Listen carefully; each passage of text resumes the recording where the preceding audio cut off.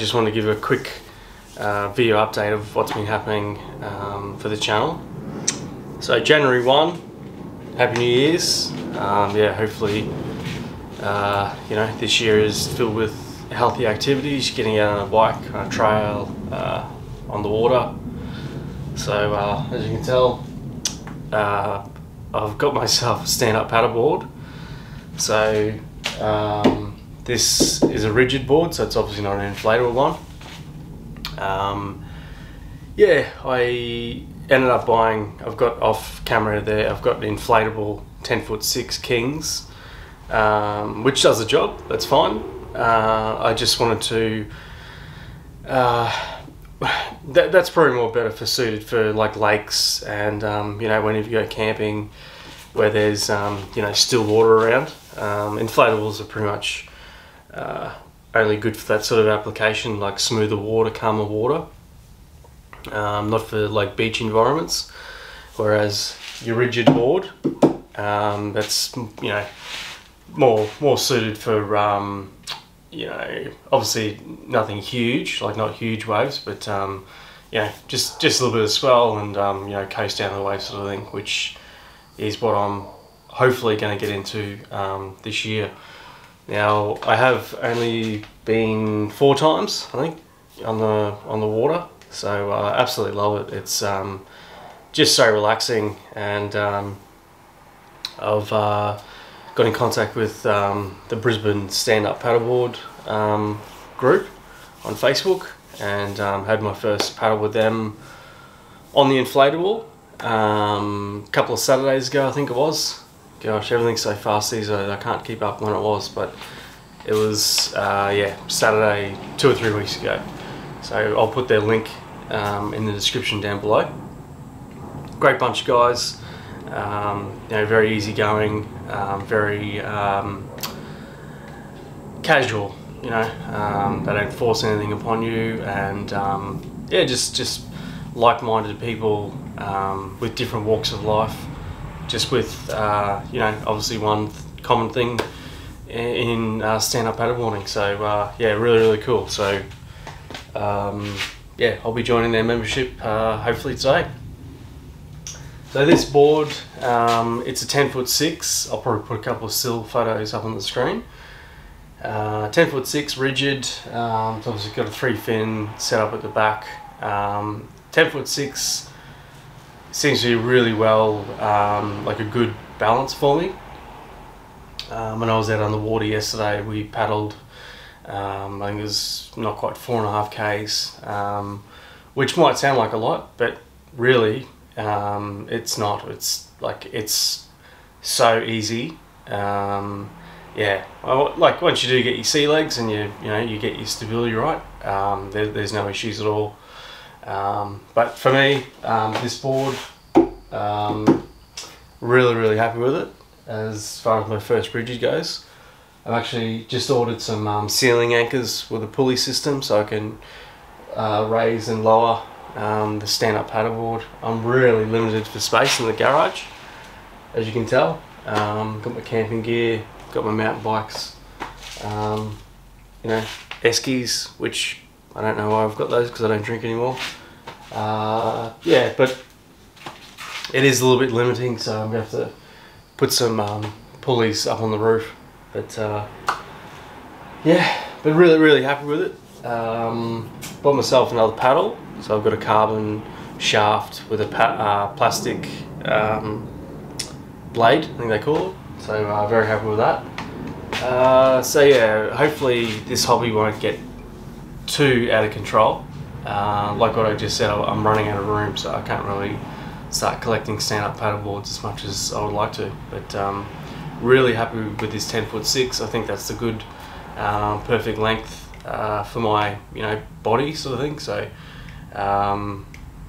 yeah, look, if anyone is wanting to give it a go, I definitely would highly recommend it, because it's so relaxing and another form of meditation. Like with your mountain biking, when you are mountain biking, that's what you're thinking about.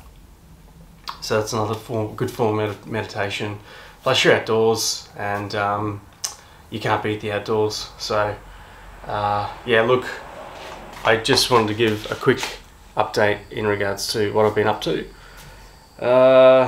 Sort of taking a break from Instagram. I don't know, it just seems to get a bit robotic. You know, you wake up, you look at your screen, have a cup of coffee, look at your screen.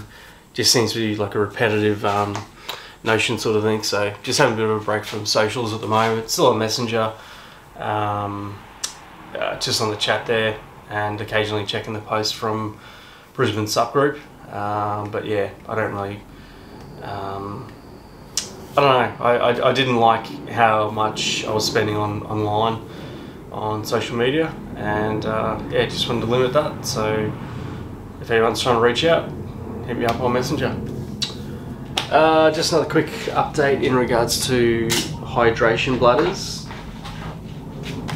So I'm pro Osprey hydration bladders. I love the setup, purely for the fact you've got a handle. You got this bit of a like rigid, you know, not protection, like back.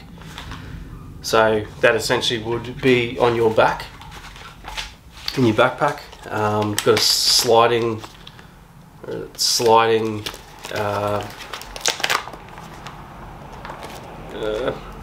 what would you call that? Sliding lock, I suppose, for all your water and things like that. Really like that setup. I was actually in preparation of going for a stand-up paddleboard a few weeks back, and filled this up. And then when I put my backpack on, I was like, oh gee whiz, something's leaking. And I don't know if you can pick that up. This had actually started to separate and splinter, so that's where the leaks come from. So I got in contact with Osprey, and they just basically said, look, send me a photo of what the issue is, and they're going to send through a replacement, no questions. So really good customer service, really good. Obviously a bit of a inconvenience, because you know, but everything has a shelf life, and I'm really stoked that they are going to replace it for free. No questions asked. Yeah, not too sure why that started to separate. I've only ever really had water in here. So as a comparison, I'm just dropping things over here. As a comparison, here's the Camelback. While it has this liner, there it is, where it has this liner, like surfboard wetsuit sort of material. I like the idea of this locking mechanism and this little bite tube protector. I like that. I just don't like this wheel. I just don't like that, and I don't like that for a handle. If you were to compare the two, like, it's just like if you were to have that in a stream, you could easily open up that, scoop it up, and ease of use. Whereas this one, it's a bit more, you know, don't know. I'm just used to the Osprey setup, but while that one is being replaced, I think it's due to arrive maybe the next week or two. I don't know. Keep getting updates. But while that one's being replaced, I've just been using this one. So this is a good backup, but I definitely prefer the Osprey. So yes, anyway, that's pretty much about it, guys. Just a really quick update, keeping it below 10 minutes, which is great. And yes, I will hopefully see you out in the trails or out in the water, and hope you're all well. Alright, take it easy. See you around like a wheel. Cheers.